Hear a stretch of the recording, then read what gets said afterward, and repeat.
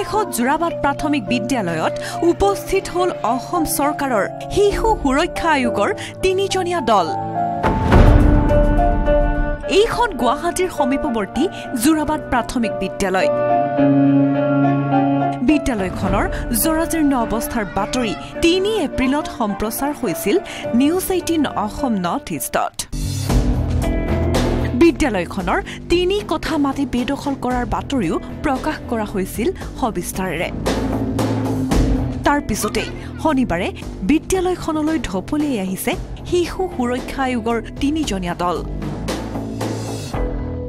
স্কুলবিলাক আসলে আমি গুৱাহাটীৰ প্ৰতিখন স্কুলে চাইছোঁ কেনেকুৱা ধৰণে তেওঁলোকে মানে সুবিধাবিলাক পাইছে আৰু আমি যোনখিনি পাইছোঁ আমি তাৰ ওপৰত আমি কাম কৰি যে তেওঁলোকৰ কাৰণে কি কৰিব পাৰি সেইখিনি আমি দিহা পৰামৰ্শ আগবঢ়াম।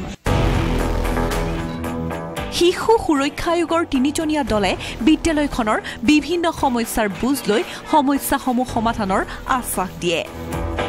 পাহৰ দলংকেইটাত ল'ৰা ছোৱালী পাৰ কৰিব নোৱাৰে, বাউণ্ডাৰী নথকাৰ পৰা গৰু ছাগলী ইমানেই উৎপাত কৰে।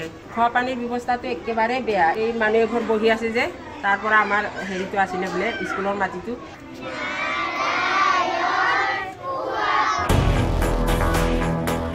বিদ্যালয়ৰ মাটি বেদখল, শ্ৰেণীকোঠাৰ অভাৱ, খোৱা পানীৰ সমস্যা আদি 100 এবুৰি সমস্যাৰে জৰ্জৰিত জোৰাবাট প্ৰাথমিক বিদ্যালয়ৰ সকলো সমস্যা অতি শীঘ্ৰে সমাধান কৰিবলৈ আহ্বান জনাইছে বিদ্যালয়ৰ শিক্ষক তথা অভিভাৱকসকলে। জোৰাবাটৰ পৰা আৰছাৰ Ansari, news 18 Assam north east.